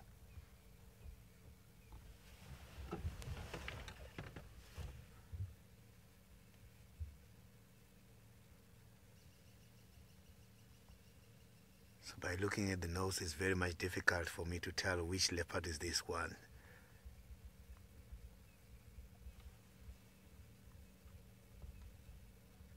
I look at that now, I can see because of the weather conditions, the nose looks dark. It's not pink at the moment. Look at that positioning.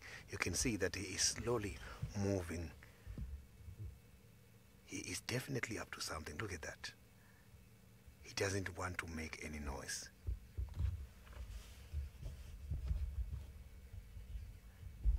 So let's hope he's going to show us something here. He's very much stationary and he's camouflaged. Looking at those grass, look at that. Look at that. But still I can't see where his target is. I can see where the lion is roaring now.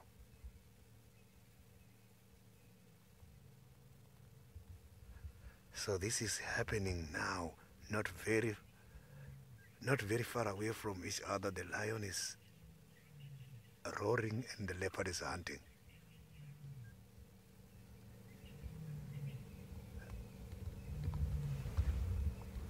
I can see he's hunting a scrub hare. I can see that scrub hare now is slowly moving much more towards that side.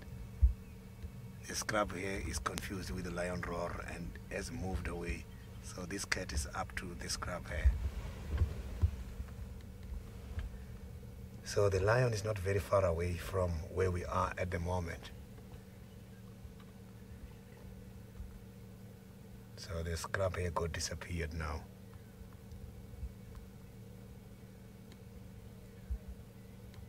So you can see now that he is looking at the direction from where the roar is coming from.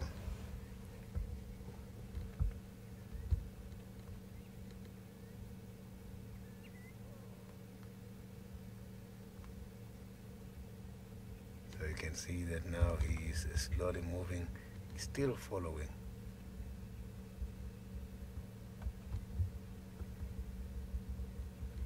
So you can see that he's still very much interested, although he has been distracted by the lion roar which moved that scrub hare.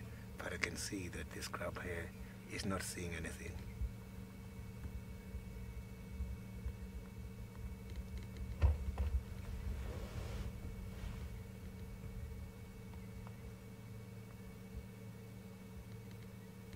So,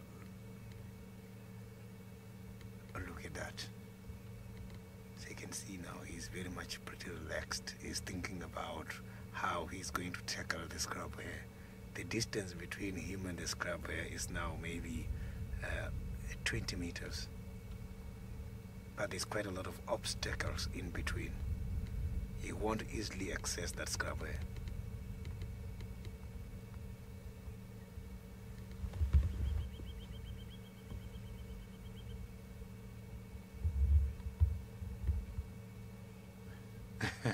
James, that is true.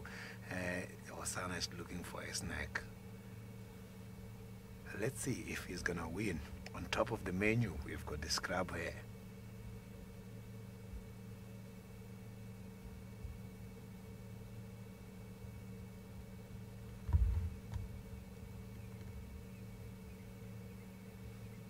So the ears are moving all the time, and I can see the scrub hare is very much stationary feeding, not aware about the presence of this big predator at the moment.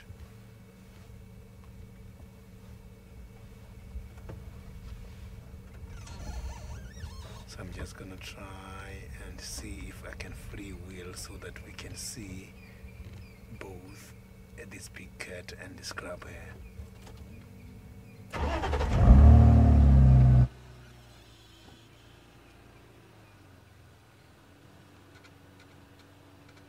So the scrub hare is right here.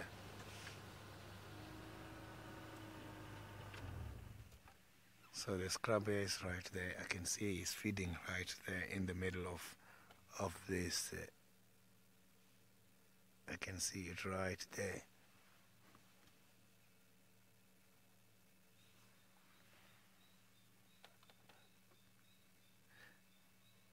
So you can see that scrub hare is feeding there, not aware about the presence of this big cat, and the cat is lying down right there. Right there we've got Hosanna looking at the scrub hare.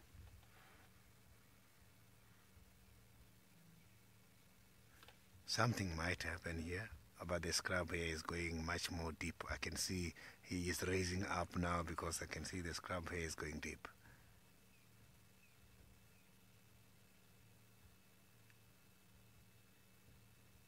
Maybe he's now thinking about an alternative approach direction.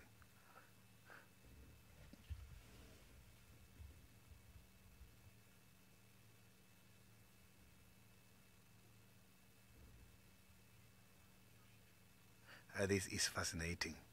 You can see it's not easy for a predator to take down an animal.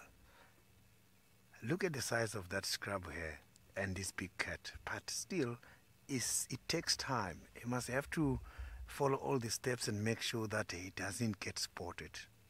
The scrub hare is not aware about his presence. Look, the scrub hare is stationary feeding, and he doesn't want to make any mistake. I'm very glad to see that Hosanna is becoming very patient.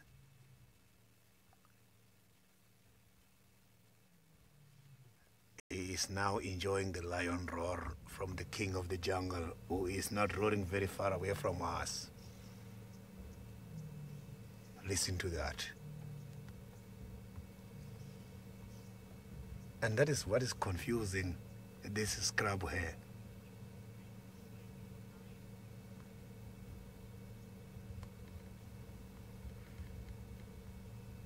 The direction from where the lion is calling from, I can hear that he's coming much more towards us. This leopard, how we spotted it, we were approaching the lion. As we were seeing the lion, the leopard was behind at a distance of about 200 meters. Look at that.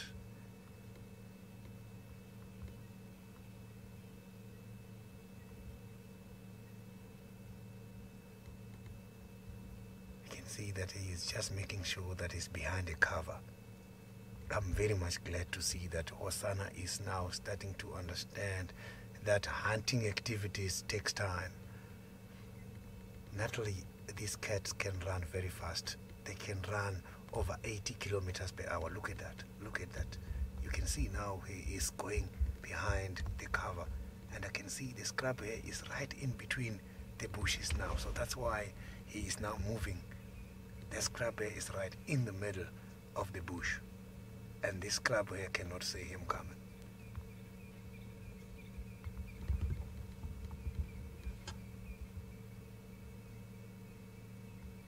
He is slowly approaching, and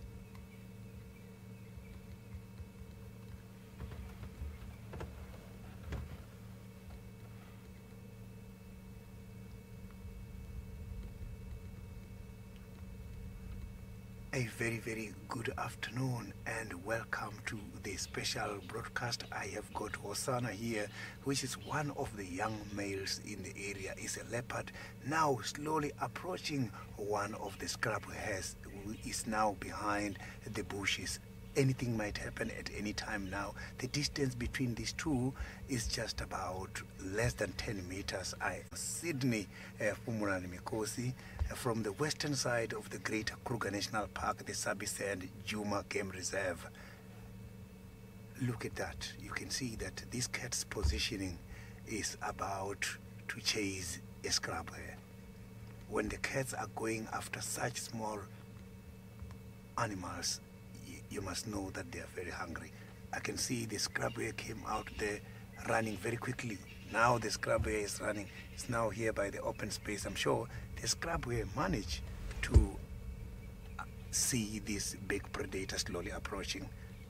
I saw the scrub hare coming too fast, and I can see it's right here hiding behind this. Maxi, the scrub hare, you will see it just now, is just here behind me. The scrub hare came out running very quickly, and the leopard is now disappearing. You can see right there, the scrub hare is just, that is the scrub hare this cat is trying to get hold of at the moment. Look at that. He's very much camouflaged at the moment, and the cat went behind the bushes. So I'm not too sure if the cat decided to give up or he's still going to carry on coming. But I saw that the scrub hare managed to spot the spotted cat.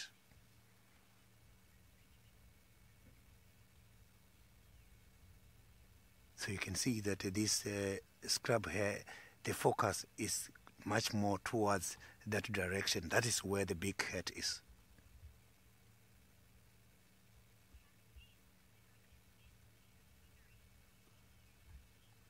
Kathleen, the scrub hares can be able to get camouflaged very easily and very quickly. Look at that. It's right by the big open space, but still is camouflaged. But also the spotted cat got camouflaged somewhere in between these bushes. So both the prey and the predators, they are very camouflaged. One is using the predatory strategies, whereas the other one is using the anti-predatory strategies in order to hide.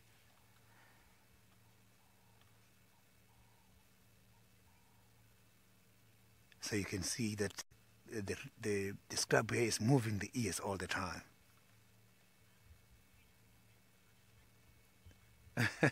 Nina, the chances of catching a prey are not very much easy, but mostly those kind of chances are motivated by what is in the stomach. When the predator is too hungry is when the chances of catching the prey are very much high because they are very careful. But when there is something in the stomach, the chances of catching a prey, they are very low because these kind of predators got to go very fast. And if there is something in the bellies, the weight also contributes towards the speed. So they don't run very fast. So now the scrub hare decided to run away, and thank you very, very much for all your questions and comments. This is bringing us to the end of the special broadcast. Now I'm going back to the normal game drive.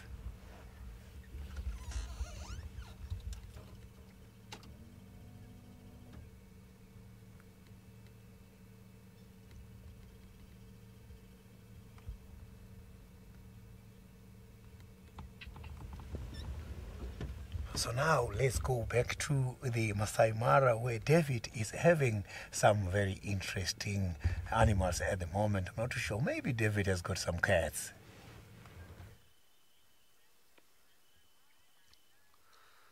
Well done, Sydney. And that was close hunting. And any time you see a leopard hunting, to me, it's not the same as lions hunting, because more often than not, leopards tend, I would say maybe 99% chances are leopards hunt alone, but lions will always hunt in groups. We just saw one earlier, and hunting on her own, but in general you get two lionesses or two lions hunting, three, sometimes four. Now we're still sitting with the sausage tree pride, and for those who are joining us now, this pride of lions here is called the sausage tree pride. And remember, you're always welcome to ask us questions or send us any comments you may have on hashtag Safari Live. And I've been looking for this pride the whole afternoon. I earlier saw the one lioness, but now three females or three girls are here with two small little cubs. My guess is these cubs might be slightly over 3 months now, because I saw them eating meat. You can see one sleepy on the far right, the corner of the screen, and there's another one right there. So there's two of them from one of these females. And in this pride of lions, there's one particular female that we follow, that we know very well, and we can identify her 100% because she got a kink tail. Hello there. Did you enjoy your meal? So they have been feasting or devouring our wildebeest. Is it time to have a nap? Oh, you look sleepy. Oops. Watch out, watch out. You're not in the best angle to sleep.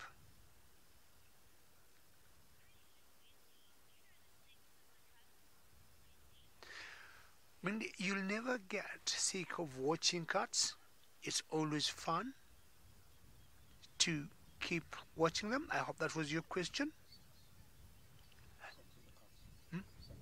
Well, Wendy, sorry, I missed your question. It's very difficult at the age of 3 months, Wendy, to know what sex they are. Wendy, sorry about that, but it's rather difficult to know what sex they are at this age. Anything, I would say 6 months going to a year, that time you can always have an idea of what sex they are, because the young males will start showing signs of growing mane on their neck. But as it is now, it's very difficult to know. My guess is they could be 3 or 3.5 months old. We'll keep sitting here and find out if they might go back to their kill and start eating. But in the meantime, let's take you across to Sydney.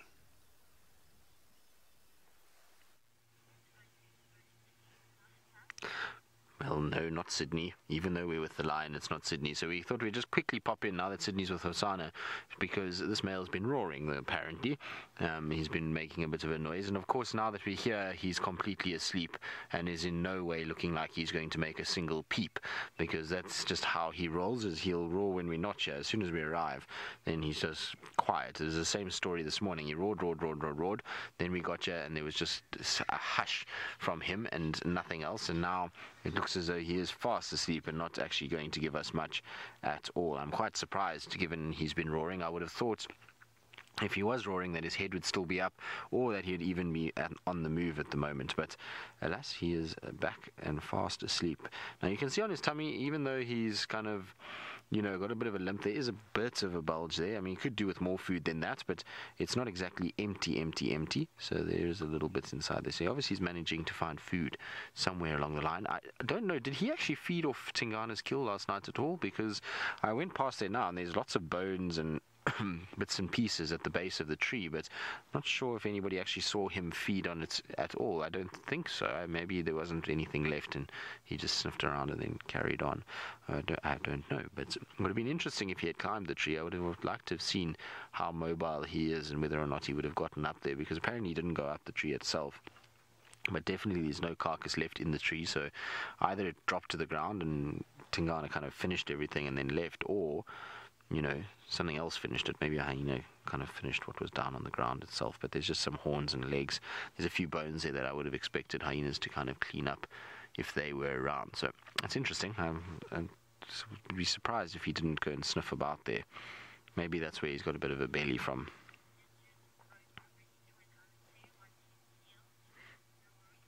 So Laurie, he already goes back and forth between them. He was seen, I confirmed during the day today that he was seen with one of the other evokers and a female a few days ago on Biffle's Hook. So he's already in and out with them. Once his injury heals, whether or not he'll stay with them all the time, I don't know. But he might find that he'll kind of bounce between them and go from, being with them and moving about, and then he'll maybe go off, particularly if there's females involved. Often when females are around, these guys will kind of split off and go and mate with them and then come back again, and there's a lot of movement that takes place. But he's got his eyes kind of open every now and then they close for a bit and then they open again, and so I'm not sure if he's hearing something. I wonder maybe if there's some other lions roaring in the distance which is sparking him to roar. Now we do see male lions sometimes roaring on their sides like this.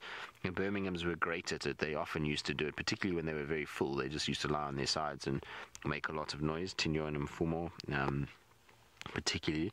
Did I ever see Nena do it? No, Nena used to kind of sit with his head up and roar like that, and Nsuku also. I mean, I didn't see Nsuku roar many times, if I'm honest, but he used to also seemed like he used to keep his head up when he did it. But the other two regularly used to lie on their sides and have a big go at it. So even if he's lying like this, we can't write off a roar, but it's looking very unlikely that he's going to be too active at all. Come on, boy. It's Murphy's Law, of course, that the time that there's no one here is that the time that he roars. It was the same this morning. He roared while we were driving at him. It's how we found him, is by his noise. So we were on his tracks and then heard this roar coming from this area and then kind of found him like that. But as soon as we got to him, he was quiet. And then now he's been roaring, I believe, 3 times in the time it took us to get here. And now he's completely quiet. It's ridiculous.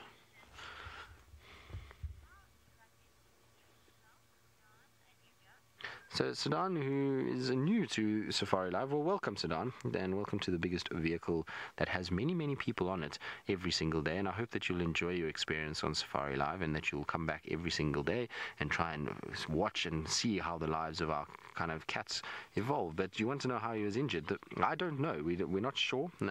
These particular males are fairly new to the area. We don't know, we don't see them that regularly at the moment. They kind of come in and out and brief glimpses, and every now and then we see them, but it's not common that we get, good views of them. And so I'm not sure what's happened. It could have been a fight with his coalition members. So he walks around with 2 other male lions that are, that are around. Here we go.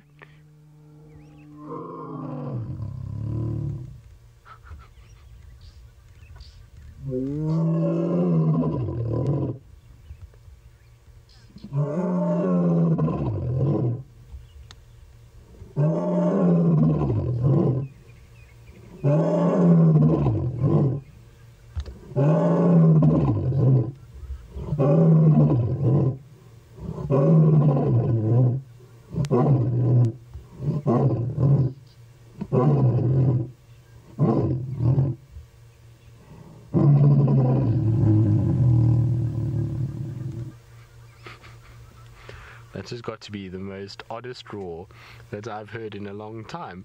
I'm not sure what's this little extra bit that he adds to it, but either way, that was very, very cool.